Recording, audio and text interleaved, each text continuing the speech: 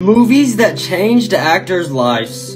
In the movie Roger Rabbit, Ellie Valent was the main actor, and pretty much the whole movie he had to imagine that these cartoon characters were actually there on set with him. His imagination got the most of him because while shooting this movie, he started to hallucinate that these cartoon characters were always with him, even off set. After this movie, he had to take a couple years off from acting because of all of the hallucinations he was having. In the movie Man on the Moon, Jim Carrey dedicated himself so much to his role, by the end of the movie, he didn't even remember playing it. He said this role left him as a shell of his former self. And he also stated his life was meaningless after this. Tom Hanks has been in a lot of movies, right? And he's always had to change his body weight to play the role he is in that movie. With all of his drastic weight changes throughout these movies, he believes this is the reason why he has diabetes type 2 now. Jake Lloyd, who played young Anakin in Star Wars, was criticized very hard for his performance. His classmates and everyone teased him about it, so he actually quit acting and threw away all of his Star Wars toys.